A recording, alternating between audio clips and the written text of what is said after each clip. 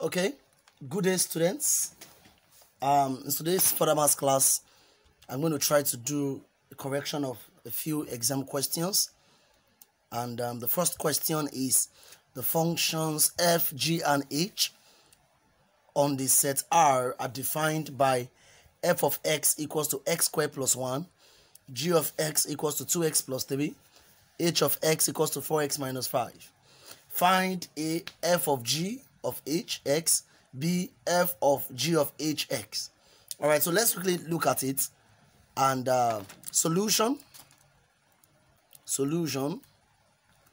f of x equals to x squared plus 1. You see that? F of x equals to x squared plus 1, and g of x equals to 2x plus 3, h of x equals to 4x minus 5. So let's start with the first one, f of g of h of x. So we start by f of g. F of g means put g inside f. All right, put g inside f. So that will tell you, so we start with f of g of x. We tell you, we say instead of writing x squared plus 1, we have 2x plus 3 all squared plus 1. That's, we put g inside f. So if you open this bracket, the mistake some of you made was that 2x plus 3 all squared. You now said 4x squared plus 3 squared. No, you open the bracket normally. 2x plus 3, 2x plus 3 plus 1. All right, so if you open this bracket, this will be 4x squared plus 6x plus 6x plus 9, then plus 1. So we have 4x squared plus 12x plus 10. Is that clear? 4x squared plus 12x plus 10. But that's not all. That's not all. Remember that we have we are doing f of g, then we now have of h of x. So we are going to put h of x, all right, inside this. We're going to put h of x inside this. What's our h of x?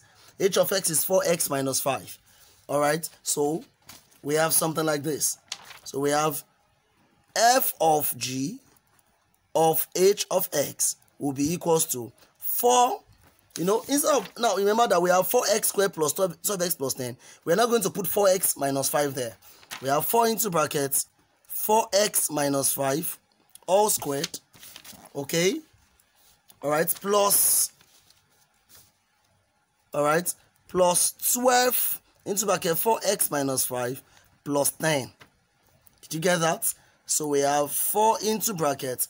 Let's open this bracket normally. We're going to have 16x squared minus 40x plus 25. If you open the bracket properly, plus 12 times 4x is 48x minus 60. Then this plus 10 is there. Is that clear? So we have 4 times 16, 64x squared minus 160x plus 100 plus 48x minus 60 plus 10. So we can collect like terms. 64x squared, all right, minus 160 plus 48x. 160 minus 48 will give us minus 160 plus 48 will give us what? 2. Okay. We have 15 minus 4, 112x. Okay. That's 112x minus 112x plus 100 minus 60, 40. 40 plus 10 plus 50. So that's f of g of h of x. Okay, so now let's go to question, the B part that says that f of g of hx, something like this. F of g of h, all right, x. So, you know, the first thing we're going to do is to find g of h first. All right, we have to find g of h first. G of h first. That will be put h inside g. Put h inside g. Let's look at it. We put h inside g. All right, h inside g. So that will be 2 into brackets 4x minus 5 plus, remember that g is 2x plus 3. That will be 2 into bracket 4x minus 5 plus 3. All right, so we have 8x minus 10 plus 3. So we have 8x minus what? Minus 7. So you take note of that. 8x minus what? Minus 7. All right. So, but that's not all, because what we just got is g of h. So we now need to get f of g of hx. So f of g of hx means that we are putting g of hx into f. Did you get that? We are putting g of hx into f. Okay, it is what comes last that we put into what comes first. Did you get that? All right, so what's our f of x? Actually, our f of x is what? X squared plus 1. Remember that f of x is x squared plus 1. So if we are going to put this into this, we are going to have f of g of hx equals 8x minus 7 all squared plus 1. Did you get that? 8x minus 7 all squared minus 1. So if we open this bracket, we're going to have 64x squared minus 112x plus 49. Then remember that there is a plus 1. So we have 64x squared minus 112x plus 50. So that's that about that. So we've solved A, we've solved B, and then let's look at C. C question says that what can you say about the results of A and B? What can we say? They are equal. Look at A, and look at B. They are equal. So C will be A and B give equal answers. Did you get that? A and B give equal answers. That's what we observe. All right. And then question D. Question D, ask a very important question, which says, what algebraic property is being exhibited?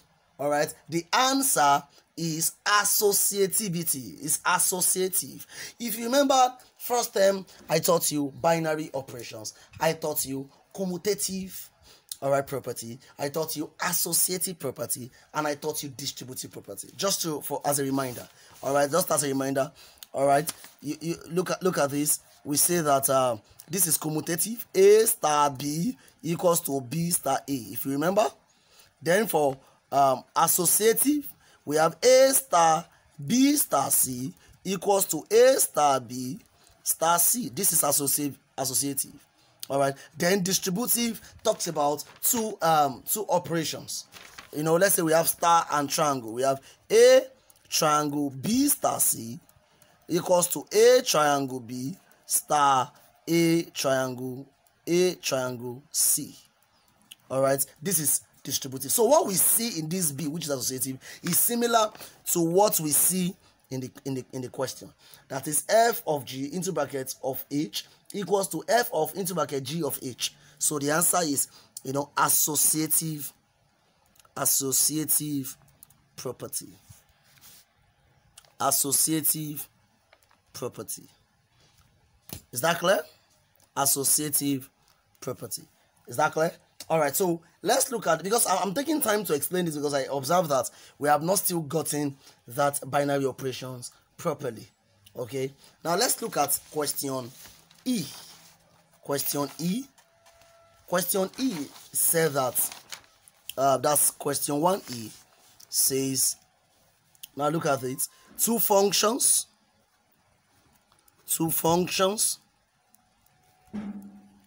f and g are defined on R. Okay, on R. The sets of real numbers. Okay, by f of x equals x squared minus 5 and g of x equals 3x minus 1. The question says find f of g of x. It's simple. Solution. All right. We have f of x equals to x squared minus 5. We have g of x equals to 3x minus 1. So what will be f of g? Again, it means I'm putting g inside f. All right. So what's our g? 3x minus 1. I'll put it inside f. Anywhere I see x, I put that g. So that will be 3x minus 1 all squared minus 5. Did you get that? That will be 9x squared minus 6x plus 1 minus 5. that will be 9x squared minus 5x minus 5. And that's all about that. So I want you to watch the video as much as possible to understand how I solved that question. So next class, I'm going to try to say a few